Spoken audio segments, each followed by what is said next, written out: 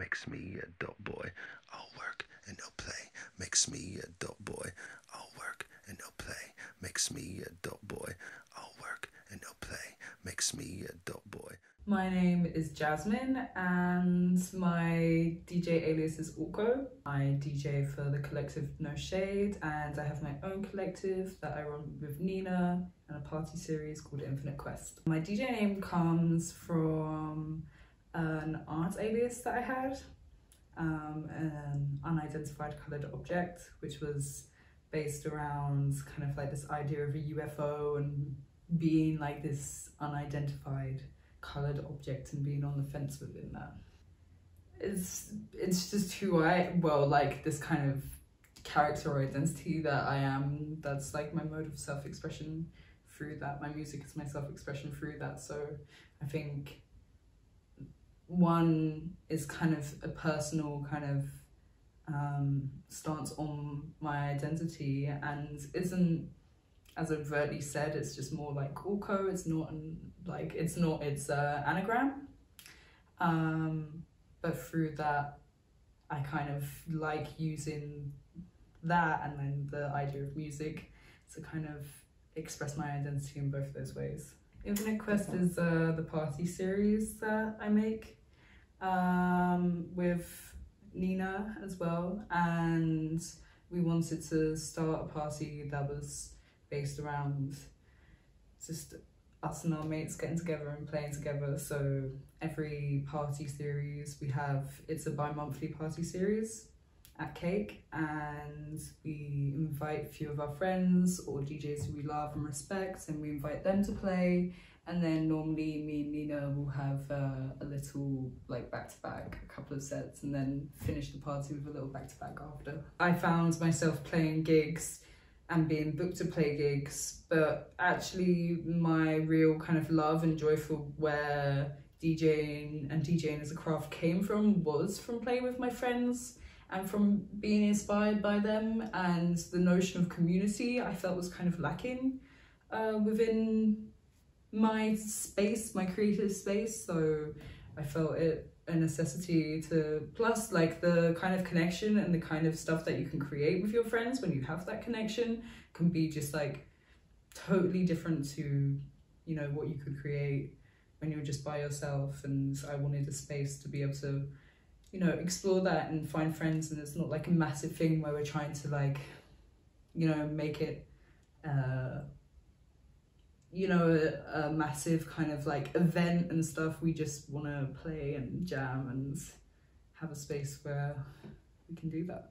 I think Berlin's a really good space to have these kind of parties and be able to like play at these kind of smaller events where you can kind of get a bit more experimental than the corporate side. I got into DJing through studying art, and I was fed up with studying art, and I just felt like music was kind of a more a form of self-expression that I could relate to a bit more, because I felt like it reached an audience in a more I'm trying to use a word that doesn't sound really art schooly but like kind of visceral way, like something I found I was visceral. The spaces, no, I mean, I'm not like trying to, art is great and I love it, but the spaces that you would exhibit and stuff I found were kind of a bit hostile. You know, I'd invite some people there and they'd be like, oh, I'm not sure if I can understand this or I can interpret this and stuff. And I felt just as a medium for me, fine art wasn't the route to go, because in the club, when you're DJing, you can be as artistic and say whatever you want and use skills and make a political statement without the need for someone to feel like they have to intellectually digest it.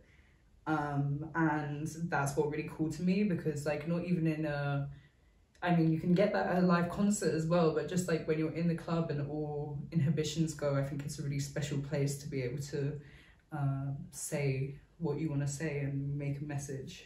What I want to communicate isn't really it shows in not so much of like an overt way, but it's more, for me, my self-expression comes from being able to play music from all different spaces and all different places, and the historical context of all the subgenres that I play, because most of the genres come from underground, queer, black spaces.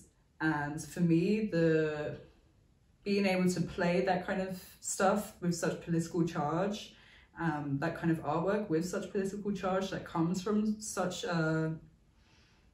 strong marginalized groups, is like, that's my own self-expression. And then people don't even have to digest that aspect. People are clubbing, and their kind of love and appreciation through that is what I get from it, rather than them having to understand what my intentions are, or if there's like some kind of political message by it. The act itself is the art and the political message, you know? You can see through like the history of, in my specific case, like of clubbing, how like genres have allowed like groups to kind of develop and evolve and accept each other and find means of self-expression and to like redefine themselves.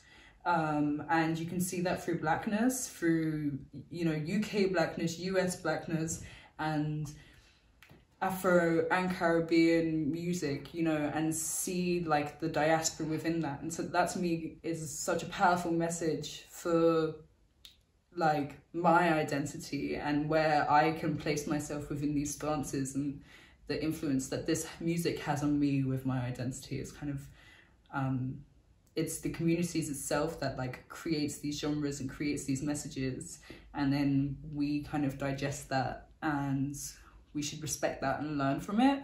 So I think it's like this cyclical thing, and yeah, I think that's, you know, that is the most important thing. I mean, with music is made for people to hear together and come together and dance together. Like, that's the whole thing, you know? So, you know, community isn't music.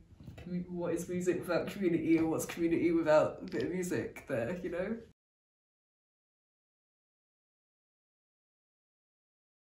I think the point of no return for me, because we were talking about more on how you're treated within the space, I feel like there's always going to be highs and lows within the space and the creative environment you're in. That's just what happens with commodified art forms.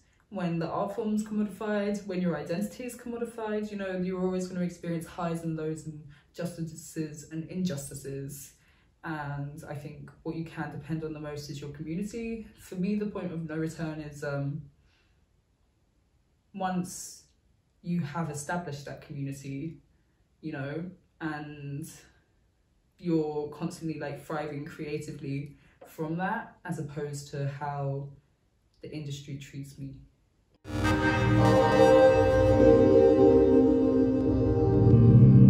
Nice.